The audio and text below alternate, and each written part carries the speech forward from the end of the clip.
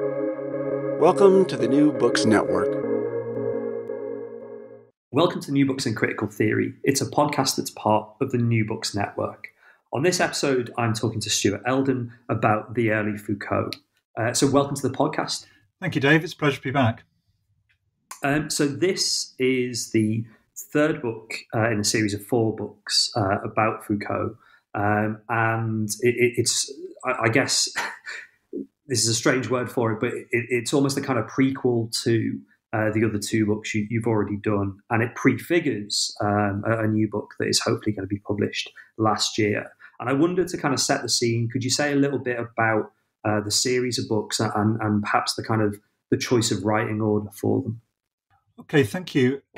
I didn't set out when I started work on Foucault's last decade to think that I was going to write anything of this scope.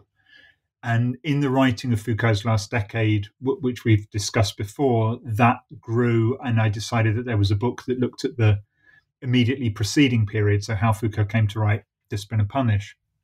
And then I thought, well, if I've done that, which broadly looks at sort of 1969 to 1984 when Foucault dies, maybe it would be interesting to write a book that goes in front of those to cover the earlier part of Foucault's career. And when I decided that that was what I was going to do, in discussion with friends, in discussion with Polity Press, I decided actually there needed to be 2 books to treat that earlier part of Foucault's career. And so I wrote this book, The Early Foucault, which looks at Foucault's time from a student in the mid-1940s through to the publication of The History of Madness in 1961. I always knew that there was going to be a book on roughly 1962 to 1969 to follow it. And the reason I've written the books in this way is partly because of the availability of material. I think we should try and talk a bit about the archives which have made a book like this possible. But these have been opened up over the last few years. And when I began work on Foucault's last decade in around 2012, 2013, the archival material was simply not available for the earliest period of Foucault's career. So that's part of the reason. It was a project that grew and that forced me to keep going backwards. And as the archives have opened up, it's allowed a more rich treatment of this period. I mean, it's worth saying that it's very much a sort of an intellectual biography in the sense of you've been looking for both the development of his thought, but also almost his kind of craft as a thinker, as an academic, as a scholar, rather than the kind of traditional biographical details, which you mentioned in the book are covered by a couple of other texts. You'd also flagged there, this question of how you go about doing this kind of project. And I'm very interested to know more about that kind of how question, like where did you find the material? How did you select the material? What kind of things did you think were sort of significant when you were doing archival research? What kind of things, were you able to sort of just say, well, that probably isn't relevant? Or is it a case of because this material was relatively only recently available, you were able to kind of draw everything together for the book? Well, I think when I started, I wasn't sure that there was enough material to write a book on broadly the 1950s. So from the late 1940s to the early 1960s, but it's really the 1950s that's the focus of this book. And Foucault publishes very little in that decade. He has long periods where he doesn't seem to be publishing at all, or at least there are some publications that come out, but they were almost certainly written a couple of years before. And then suddenly The History of Madness comes out in 1961, and it sort of seems like it's come from, not quite from nowhere, but that there seems to be quite a clear break between that and the earlier work that Foucault had done. And so I was interested in both some of the things that Foucault did do in the 1950s, some of which he published, many of which he chose not to publish, and then how Foucault came to write The History of Madness.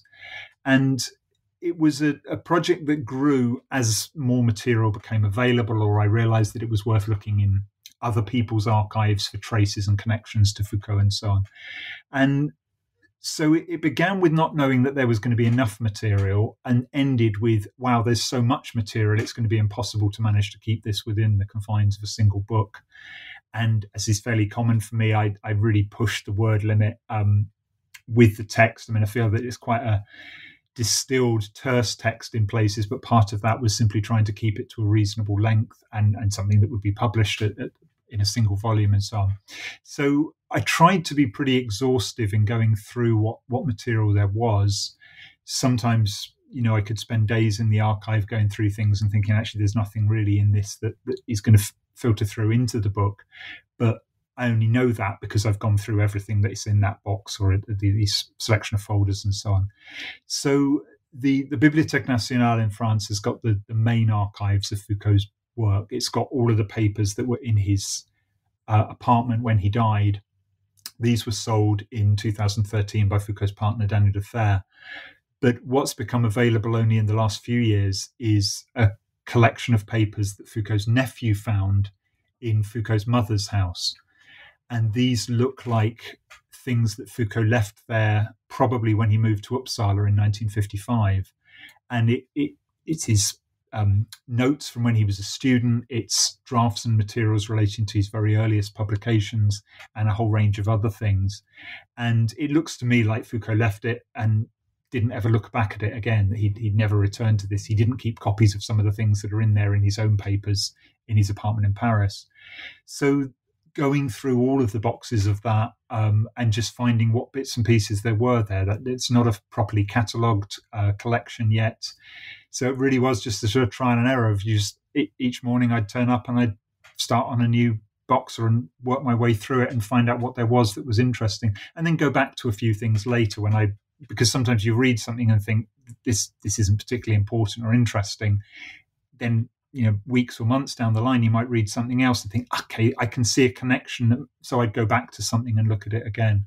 So it was a fairly exhaustive process of going through things, guided in part by clues that other people had given, biographies of Foucault and so on. But a lot of it was just a methodical going through everything that there is and seeing how it could be put into a coherent story. I suppose that coherent story starts really with his first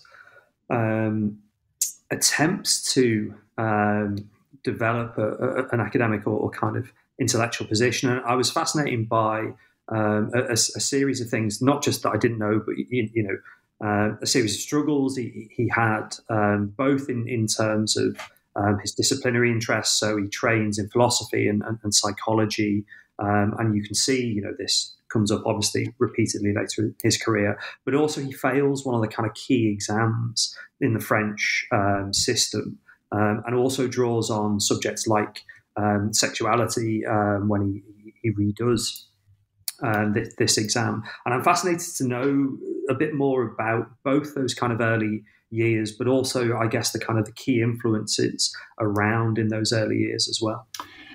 Okay, so he begins his studies in Paris after the Second World War and is taught by a number of figures who are very famous in their own right. So people like Jean Hippolyte, who's France's leading Hegel scholar of that period, John Wahl, who's an important historian of philosophy, Louis Althusser was teaching Foucault in this period, and Maurice Merleau-Ponty. These were all people that Foucault was taught by in the late 40s and through into the early 1950s. All important in different ways and not necessarily in the ways that you might expect. So at the time, for example, Merleau-Ponty was mainly teaching child psychology rather than the philosophy work that he's best known for. Althusser is important. Althusser at this point has published very little, but he was extremely important to students at the École Normale Supérieure, the ENS, in Paris, because he was preparing them, as you said, for this competitive teaching examination, the agrégation. And Althusser would do these very intensive preparatory classes for the students that would have to take this. That they would have to write texts to pass this examination, but there were also an oral component where the students would be given a topic. They'd be given 2 or 3 hours in the library to prepare, and then they would have to deliver a lecture in front of a jury of examiners. And this was to prepare students for being able to do this in the classroom.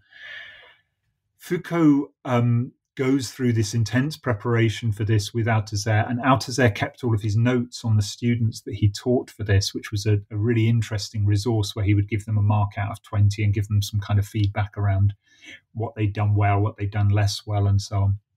And I think, in a sense, part of Foucault's reason for failing the first time was a sort of a hubris. He was trying, his examiners said, to be almost too clever to display his range of knowledge and things that he was interested in answer to a question, but not necessarily mention the more sort of traditional things that you might expect a student to hear if they were going to get a lecture on a particular topic. So Foucault goes through this pretty intense training kind of regime. And it sounds, I mean, the ANS at this time was single sex. It sounds like it was a pretty intense kind of intellectual environment, an intensely competitive one as well. So, yeah, taught by a range of people, as you said, both philosophy and psychology. And Foucault also did some psychology classes at the French Institute of Psychology in Paris. And so it was a broad education in both philosophy, which was what he formally qualified in, but then, and later on in the book, I talk a bit about this, his teaching. His first few teaching jobs through into the 1960s, his teaching jobs were to teach psychology to philosophy students.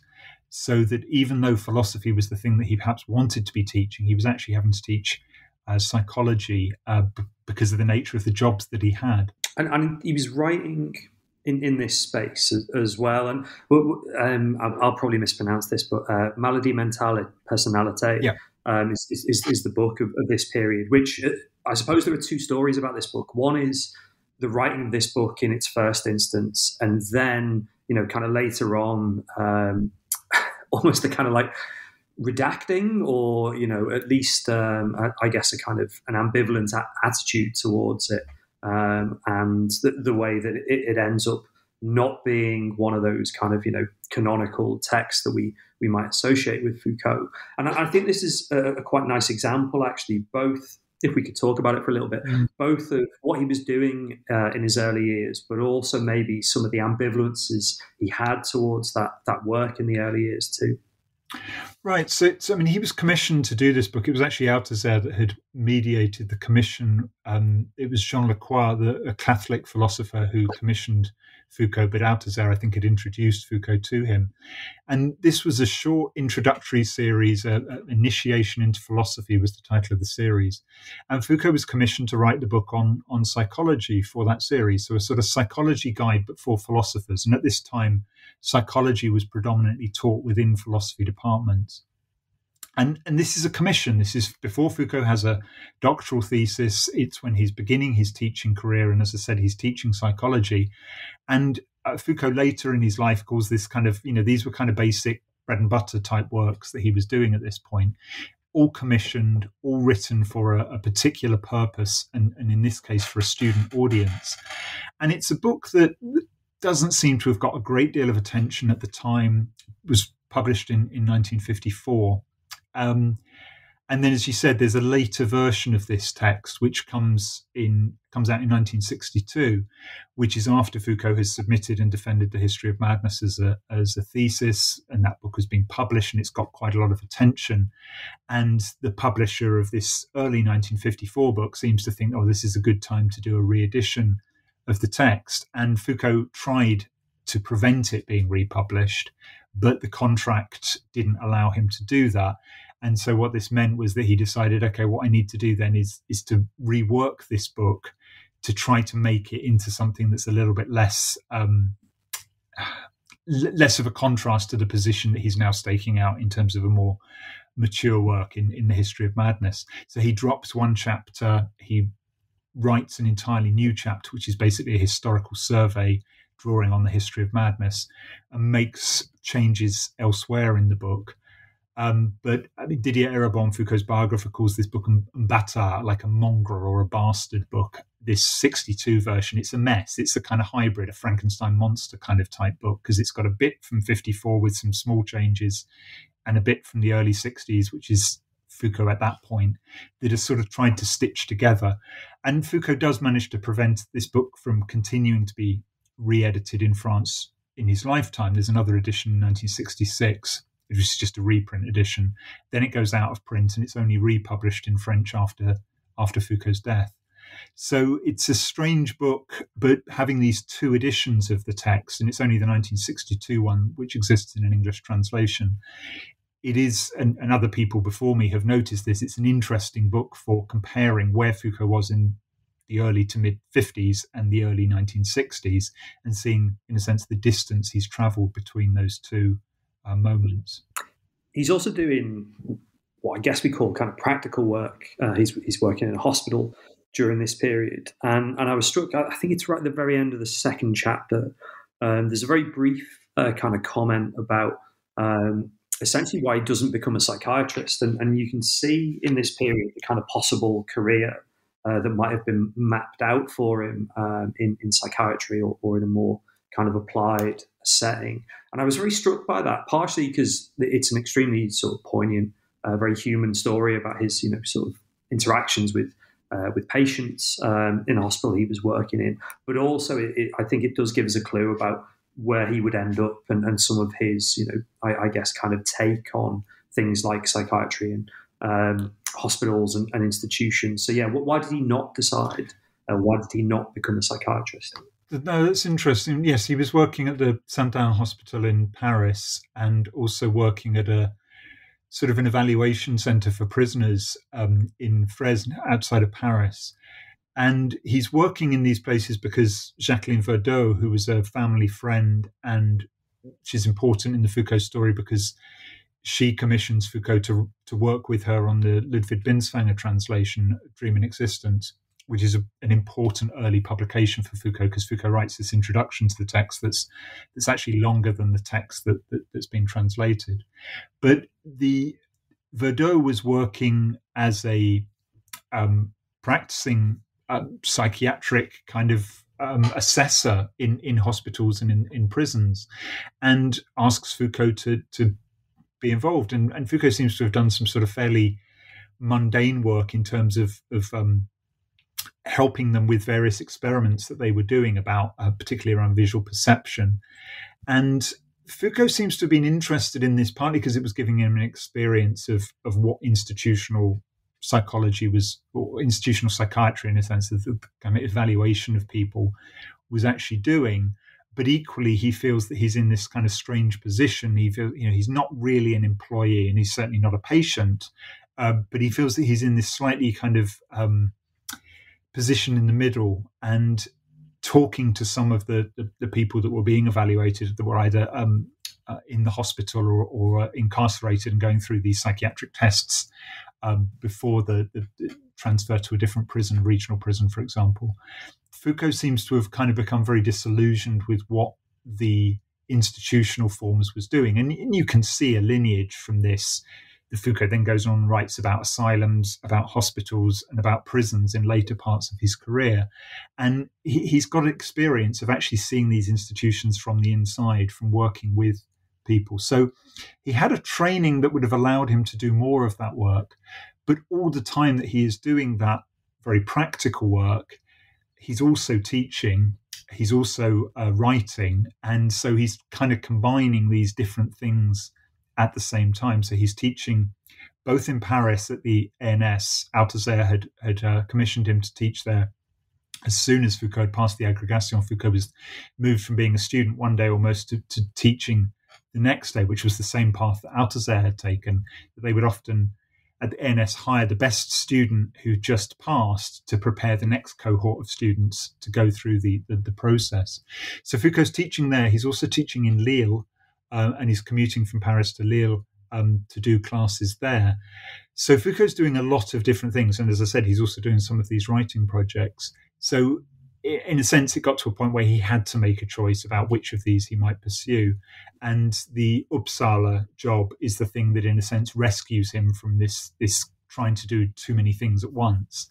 And he moves to Uppsala in 1955. And that's, I think, a really important stage, or kind of even a break in the Foucault story, that he puts a lot of stuff behind him in 55 and starts not quite anew, but starts with a new focus or with some new interests in Sweden. The Uppsala period, but also he goes to Warsaw as well. I was kind of struck, and the book makes it clear how kind of crucial this period was in terms of the development of the History of Madness project and the History of Madness book, but also at the same time, he's and it'd be interesting to hear your sort of take on this. I kind of got the sense that like he was there as an intellectual, but these weren't kind of like classic sort of teaching university positions. These are much more kind of cultural roles that he's doing.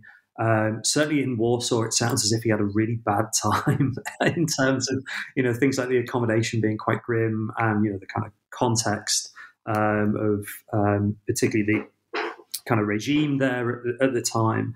And this is a moment where I was struck by, really the kind of intersection of the, I suppose, difference of these two places and from what he was doing in France. And I guess the kind of the atmosphere in France as well. You described the kind of atmosphere at ENS as, highly competitive and, almost quite closed. So what was the kind of the Uppsala and Warsaw periods like for him, and why were they so important to help understand the History of Madness project? So the Uppsala period, he's in Uppsala for 3 years, and they are really important years for the History of Madness. Particularly, he goes to Uppsala on the recommendation of Georges de Maizière. De Maizière's a historian of mythology and of philology, who had a post in Uppsala 20 years before, and de Maizière had been asked for a recommendation for somebody to take this post, and through a mutual contacts Foucault and says, this is one of the top jobs, he says, and I think you'll find this interesting. And what Foucault does in Uppsala is to teach French literature at the university, but also to run the cultural program at the local French Institute. And Foucault puts on plays, or there's film screenings, or there's book discussions, or they'll listen to a gramophone record, various things that Foucault does, and gives public lectures as well around some of the things that he's interested in. And Foucault spends these 3 years in Uppsala, although it seems that as soon as the teaching term finished, he would get in his car and he would drive back to Paris. That seemed like a fairly kind of clear sense that he was in Uppsala when he had to be in Uppsala. But he was in Uppsala for some of the long Swedish nights, as he described them. And he said, this is where I got this, he calls it a filthy mania for writing, 6 hours a day or whatever it was, that he would just keep writing and writing. There's a fantastic library in Uppsala called the Carolina Rediviva Library. And they had a collection in the history of medicine that Foucault used. I mean, he didn't use it maybe as much as is sometimes reported, but he certainly wrote a lot of the History of Madness while he was in Uppsala, various drafts of the text and so on. And he's also putting on these cultural events. He's giving quite popular lecture courses. There's one on the concept of love in French literature, from the Marquis de Sade to Jean Genet, which must have been quite a thing for the locals of Uppsala to have experienced Foucault teaching. Unfortunately, there's almost no materials from his teaching in this period that still exist. Whether he didn't use notes or whether he didn't keep notes, it's not clear, but there's very little relating to his teaching from the time that he was in Uppsala, unfortunately, in the archives.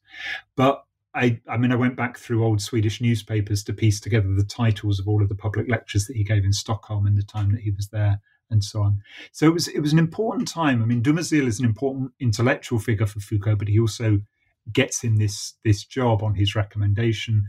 Foucault discovers this History of Medicine collection and starts working on it very intensely. And because he's fairly isolated in Uppsala, seems to have got into this habit of working and writing and rewriting. And the History of Madness, he has a contract to write this with Jacqueline Verdot before he leaves, with a press called La Table Ronde, which he never fulfills. But it seems to have been the kind of the germ, the seed of what becomes the massive book of the History of Madness that's published a few years later.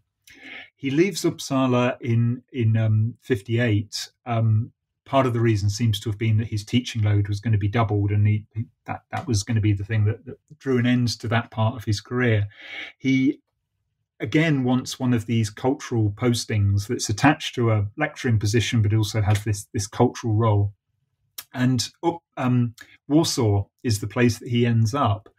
But when he arrives, he's pretty shocked at what he finds there. He writes back letters, actually some of these to de Maizière, talking about just how awful everything is there. I mean, this is only 13 years after the end of the war, and of course Poland had been invaded, at the beginning of the war, and then supposedly liberated by the Soviet Union, and this was a transitional time in Poland, and a lot of Warsaw had not been rebuilt after the bombing and so on.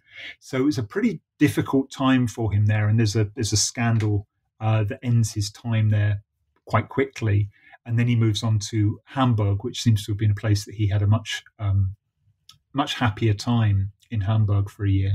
So these three posts, the longest one was in Uppsala, and then shorter ones in Warsaw and in Hamburg, where he's teaching French literature, he's running cultural programs in all of these places, but he's also writing and preparing the work that becomes his two theses. I mean, the two theses thing is still a sort of remarkable achievement, isn't it? On the one hand, you have what would become the History of Madness as this really long tome when it was published in English properly sort of maybe a decade ago, something like that. 2005, the full English version. That time really does get away from you. It's incredible. 2005. But also he writes a thesis about Kant, which is also, if I'm correct, a sort of a translation as well. And I was particularly taken by that because, to an extent, this is another one of those, I suppose, moments in the early Foucault where you see both the kind of breadth of his interests, the breadth of his abilities, but also, a sort of a set of interests that maybe were not as prominent in some of the work later. And it'd be interesting to hear a bit about that secondary thesis on Kant and where it kind of fits in with his work at this time. Right. So, I mean, this was a standard thing if you were doing the doctorate in letters in France at this time, that you had to present a secondary or a minor thesis alongside your primary thesis. So the History of Madness, as extensive as it was only part of what he needed to do for this. So, I mean, it is a much more demanding qualification than a modern PhD. It's more like a kind of German Habilitationsschrift kind of type level of qualification that Foucault was getting. And so, yes, he translates Immanuel Kant's Anthropology from a pragmatic point of view from German into French. And he writes a long introduction to that text that shows that he has got a pretty good knowledge of Kant's work as a whole, rather than just this text on the Anthropology, and publishes the translation of the Anthropology in 1964, but only then with a very short introduction, just a few pages, a kind of a historical notes to contextualize the text. And he leaves the entire introductory text in the archive. It's there in the Sorbonne archive where Foucault had defended his thesis, and it has been published and translated long after Foucault's death. But it's an interesting text. I mean, so Foucault's sponsor for the History of Madness was Georges Canguilhem, the historian and philosopher of science. The sponsor, the rapporteur of the secondary thesis, was Jean Hippolyte, the Hegel scholar. And there's certainly a mark of Hippolyte's work in what Foucault does. Hippolyte's famous commentary on Hegel's Phenomenology of Spirit is called The Genesis and Structure of Hegel's Phenomenology of Spirit. And the genesis and the structure of Kant's Anthropology is close to what Foucault is doing in this text. He does that work in Hamburg, which makes sense, it seems. It sounds that he had some help with the translation. I mean, Foucault had translated things from German before this, but had some help with some of the technical aspects of the translation. There's some correspondence with Hippolyte where he's talking about how this work is progressing and what he's able to send him and so on. And then it's these two theses together that he defends in May 1961 to get the doctoral. And Foucault is in his mid-30s at this point, so he's a bit older than perhaps people would be today if they were getting a PhD. I mean, it's a much more substantial kind of intellectual process that he's gone through to get to this point. But the introduction to the Kant thesis it's kind of almost like a kind of an origin text, you might say, for what becomes Foucault's book, The Order of Things. And even further back, Foucault was teaching a course on philosophical anthropology in the mid-1950s. And there, Kant figures quite importantly as a figure who talks about anthropology, but Foucault also goes further back to look at earlier texts on. By anthropology, Foucault here means the science of man, or the human sciences in a sense, the science of the anthropos, rather than anthropology and perhaps the more narrow sense of kind of ethology that we might think about it today. So Foucault's interested in the problem of the science of man in the 50s, in the teaching. It goes through into the Kant thesis in the early 1960s, and then in The Order of Things in 1966, Foucault's examining a number of the human sciences and how they developed out of earlier ways of understanding, and then this critique of the human sciences that he has in the final chapters of that book. So there's a kind of lineage there that sort of runs in parallel in a way to the work around madness. I mean, the work around madness is, I guess, the kind of the bridge between the early Foucault and then the subsequent book that you're going to publish, hopefully later on this year. And I mean, it's important that I think we talk about it because it runs right the way through the early Foucault and almost kind of casts a shadow on all of the discussions. But at the same time, there are almost kind of two versions of it. I guess this book deals with the history of madness as almost as a thesis, and then you're going to deal with the reception and the idea of it, as a book that was read by Althusser, Derrida, various other figures in the subsequent forthcoming book. So I wonder, would it be possible to kind of this, given what we've already said about its length and its breadth, but would it be possible to kind of sum up the history of madness in its thesis iteration? Towards the end of the early Foucault, you talk about, he won prizes for it. The examiners were both sort of, I got the impression they were kind of slightly kind of flabbergasted by almost the kind of the cheek of him, the sort of the ability and the attempts to kind of, do something so bold, but also, they saw the kind of quality and the importance. So how significant was the history of madness as a kind of, as a thesis, and, what sort of impact did it have in that context?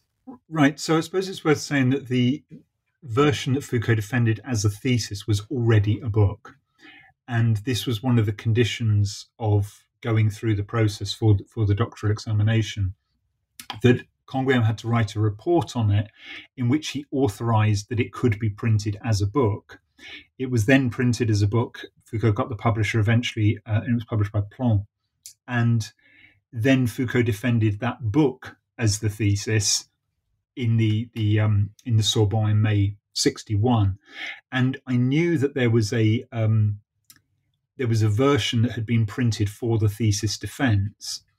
And I'd been looking for this, and it was a very, very difficult thing to find because there were only a few copies of this that were published. And I eventually found one in a antiquarian bookstore in London, and I contacted them and said, would you mind if I had a look at this? And they did actually allow me to look at it for an hour. It is exactly the same as the printed 1961 version, except for the cover says this is a thesis to be defended at the Sorbonne and so on, and these are the people on the committee and so on. So the thesis version of the History of Madness and the published 1961 edition of the History of Madness are exactly the same in terms of their content. So it's an interesting one because Foucault's defending what is basically a book in order to get this qualification. With the Kant secondary thesis, that is defended as a typescript, and the translation part only later gets published. So the History of Madness is an extraordinary book, and as much as I worked on this period and tried to trace, what Foucault was doing before in his teaching and his cultural work and various things, still the History of Madness, when it appears, is still an astonishing thing. It's such a leap from where Foucault had been before. If you compare it to the publications that he has from the early 1950s, both the ones he published and the ones that are being published from the archives, there's still an extraordinary leap in terms of the shift or the kind of the level of argument, the level of documentation, the ambition of the project.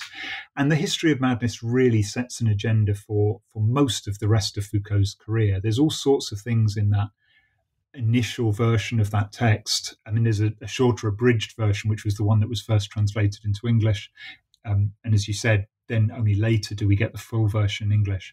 But in the original long text, Foucault talks about incarceration, he talks about sexuality, he talks about medicine, he talks about ideas around knowledge, all things that come through in later works, from the Order of Things to Discipline and Punish, to the history of sexuality, to the birth of the clinic.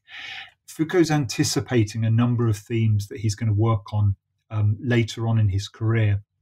And that book really is still an astonishing work, that it doesn't come from nowhere. And I think what I've tried to do in the early Foucault is to say, well, we can see various things that fed into this in terms of who he was reading, who he was talking to, what he was exploring and examining, what he was teaching, and so on. But nonetheless, when that is submitted as a thesis, that's still a major step forward in terms of his career.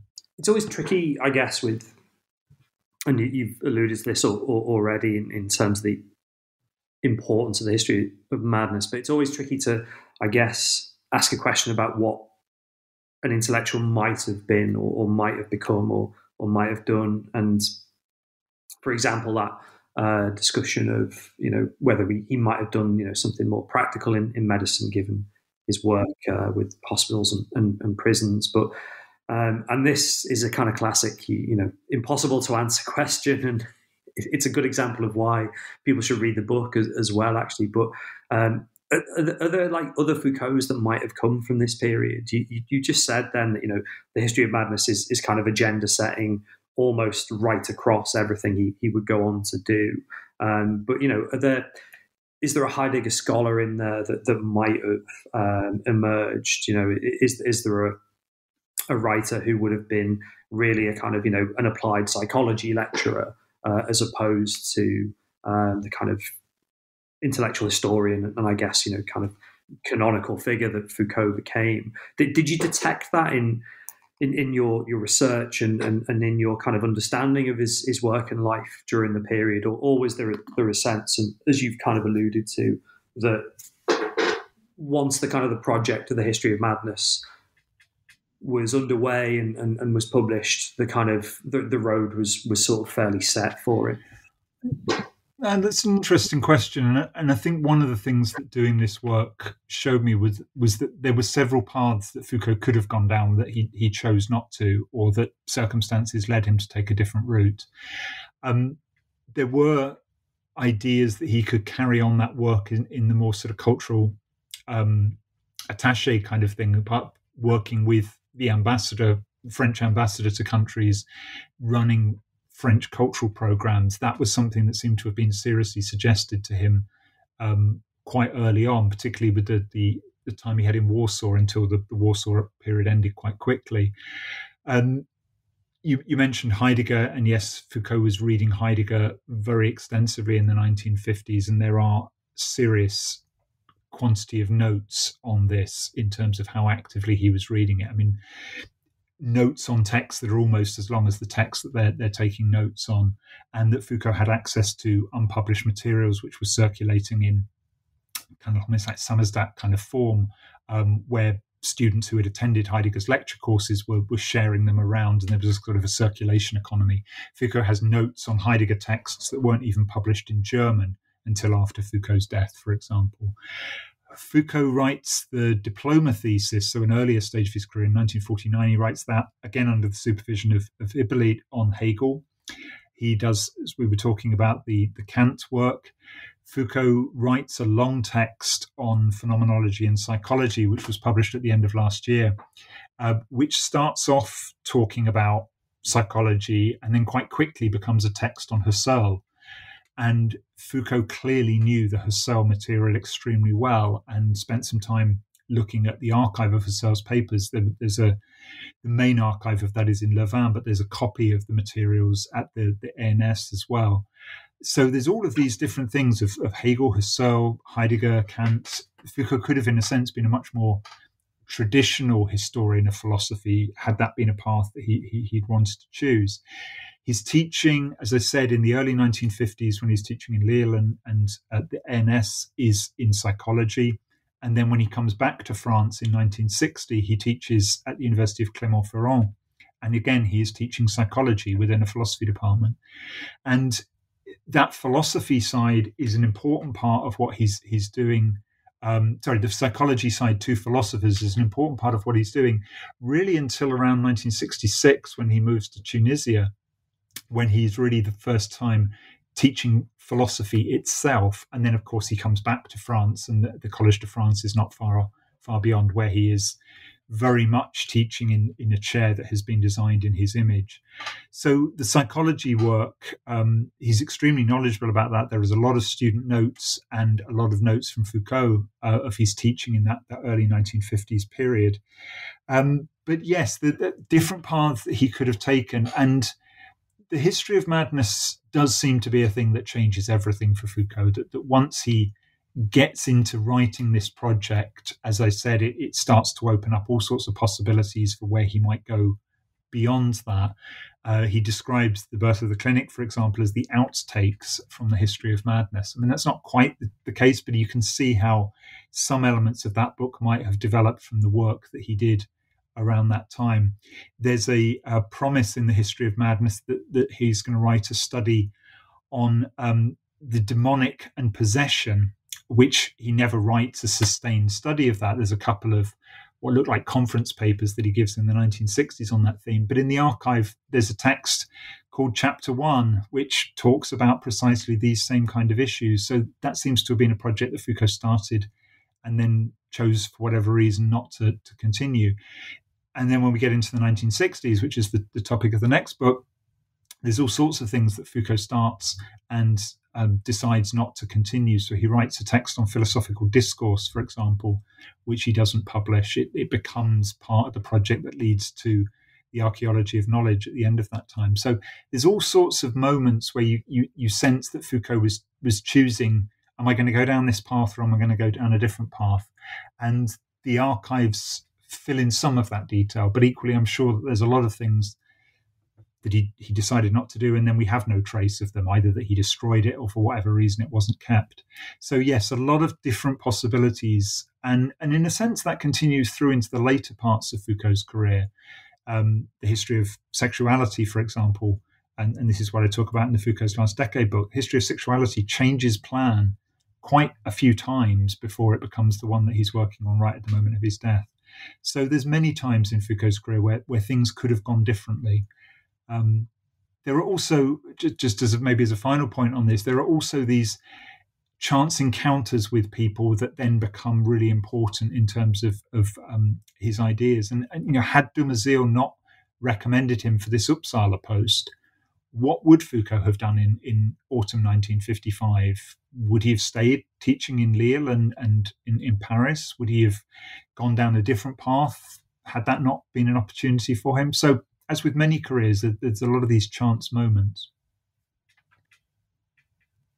You really kind of brilliantly summed up, actually, some of the richness of the early Foucault, actually, and made it even sort of clearer why it's really important to kind of pick up and read the book, because there is just so much in there, far beyond what we've had time to discuss. And throughout our discussion, you've sort of mentioned the archaeology of Foucault and the next book. And I wonder, just to conclude, whether you could just sort of say very briefly, maybe the period that's going to cover. I know you mentioned this at the beginning, but also will it be this year, do you think, or maybe early 2023? What's the sort of timetable for it? It's going to either be late this year or early 2023. That's the plan that Polity and I are working on. It would depend on the review process and how much extra work I need to do and so on. And the last couple of years have been really difficult in terms of doing archival work for obvious reasons. And so I've been slowed down by some of those things. I'm having to do some North American work by correspondence rather than actually being able to go to the archives and things. So that's slowed down where I am with this book, and that's why it's a bit later than I'd hoped. It covers the period from really the birth of the clinic to the archaeology of knowledge, but there are some things that slightly kind of go a little bit before that, and certainly into 1970, there's some new sources that give some clarity about what Foucault was doing at Buffalo when he was a visiting professor of French there in 1970, which I talk about in the Birth of Power book, but I return to in this new book because there's just some availability of material that helps to fill in some details there. So I certainly discuss all of Foucault's major books in the 1960s, so Birth of the Clinic, Raymond Roussel, The Order of Things, and The Archaeology of Knowledge. But I also discuss Foucault's work on the visual arts, on literature, both in terms of what was published, but also in terms of archival materials. There's 2 courses on sexuality, which have been published and are also now in English translation. 2 courses on sexuality from the 1960s, so I discuss those.